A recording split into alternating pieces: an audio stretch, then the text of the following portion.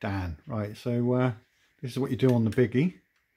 You just go across to here, to the spanner, press the fire button, go to system information, and then do you wish to upgrade this firmware? Yes, apply. It will then restart. Oh, it's me. It says loading. And then you'll have, first of all, not all the way from A to G.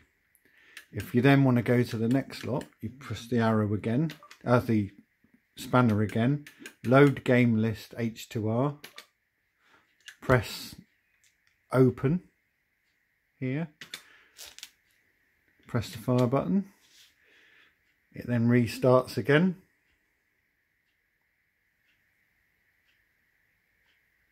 And then you've got H to R. You then go back to the spanner again if you want the next lot of games. Load games list S to Z. Press open. And it will then load. And then you'll get the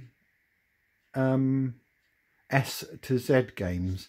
And then after that, it will take you back to the A to G, or you can just go